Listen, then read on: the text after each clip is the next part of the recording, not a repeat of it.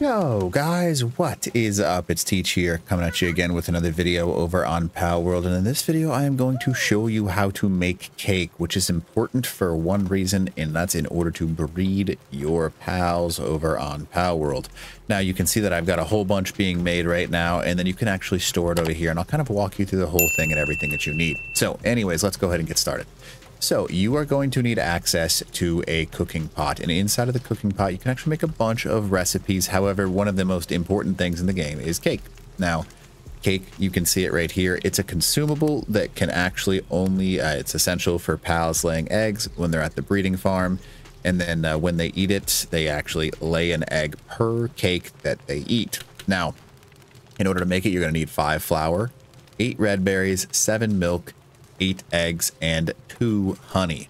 Now my suggestion is make as much as you can, and the reason that is because when you're making the cake in this game, it takes an incredibly long time. So just to give you a comparison, I have 200% ability or crafting speed, if you want to think of it that way.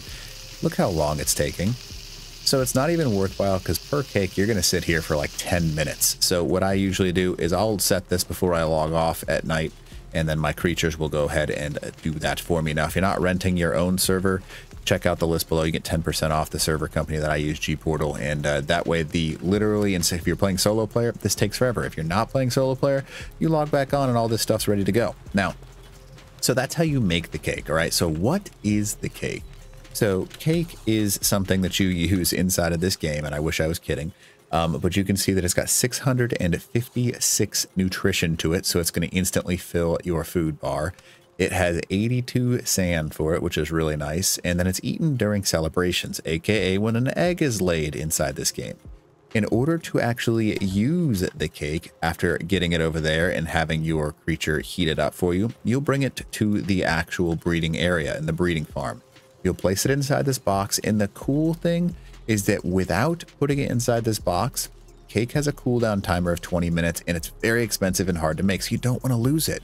If you put it inside of the breeding farm, the actual decline of the actual stuff, so it doesn't go away, it is infinite spoil timer inside of this, so that makes a big difference. And having that passively in there will allow your creatures to breed inside this game.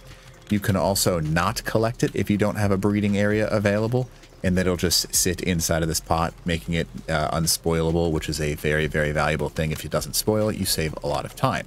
Now, it's also the best food in the game when it comes to eating at 700 food, and then that sand bonus of 80 overall. That's a really good thing. It definitely helps you out a ton when it comes to this game. Now, it does cost a little bit, so just be aware of the cost of it, and that is what cake is, how to make it, and everything you need to know about it. And you can see this guy's going back and forth and making all kinds of stuff, but you know, I mean, that's just what they do. That's their job. This guy's going to go around and make a whole bunch. So that explains it. Hopefully this video helps you out, and again, if you don't mind, smack that like button, leave a comment below for the algorithm, and then consider subbing to the channel. All right, Teach.